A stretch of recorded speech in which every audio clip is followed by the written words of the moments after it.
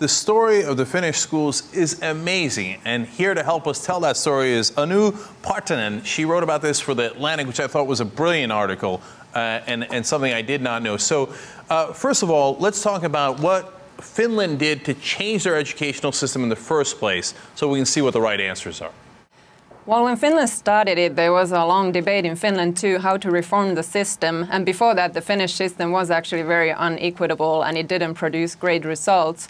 And what Finland decided to do was just to have one unified school system for everyone. And the aim of the Finnish reform was actually to build a school that would even out social inequality. So Finland wasn't really talking about excellence or achievement. When they started this reform, it was more about how can we build a school that will treat all the children the same, that will give all the children the same opportunities, regardless of where they live or how wealthy their parents are. And one of the ways of doing this was just to basically build a school system that is the same everywhere, that gets same funding from the government, that has teachers that all have been educated well. In Finland, you have to have a master's degree to be able to teach in schools. And so all these teachers in all the schools have gone through the same education. And in addition to that, Finland thought that the school should be looked at as a whole, not just as a place where you put information into students' heads.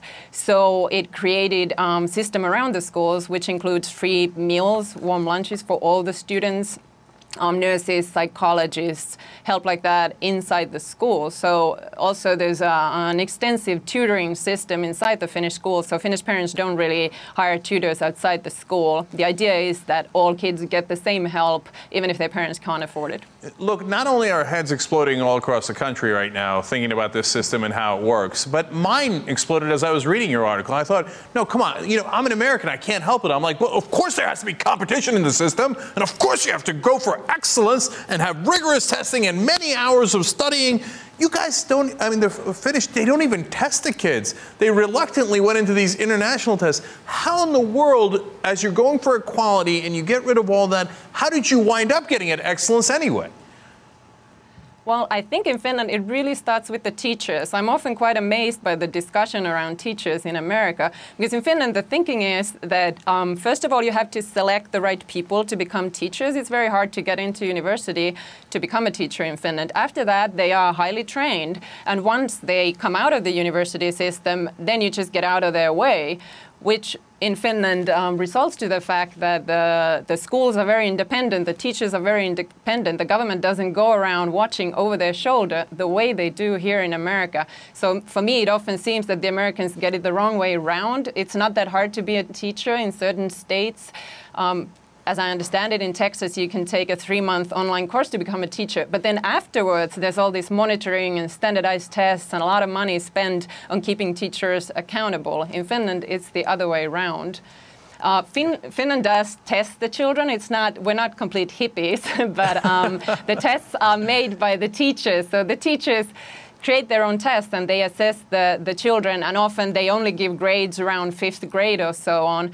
But so the idea is that there are no standardized tests that would be the same for everyone and that would be pushed on the school from the outside. The school itself creates the tests and values the students based on their classroom work and so on. I'm glad you corrected that. I meant standardized testing. It's not like they never do a test in school, right? And you'd be surprised how easy it is to get any job in Texas. I mean, you should see who they hand their governorship to. But now, I have one theory on this, and that wasn't in your article, but my sense was that when you put everybody in the same classes, poor, rich, etc., and you don't allow them to an escape hatch to go to private schools, etc., that everybody gets invested in the system, and they all got to pull it up together. I mean, if you had Bill Gates and everybody's kids in public schools, my God, they'd pour so much money into the public schools to make sure their kids got a decent education. Exactly, that's absolutely right. And I think in Finland, many people consider that to be an advantage, that their children see different kinds of students in a classroom and get to know other people than just the people that are like them, whether it is wealthy or poor. All right. Anu Partanen with a great article. Thank you so much for joining us on The Young Turks. Really appreciate it. Thank you.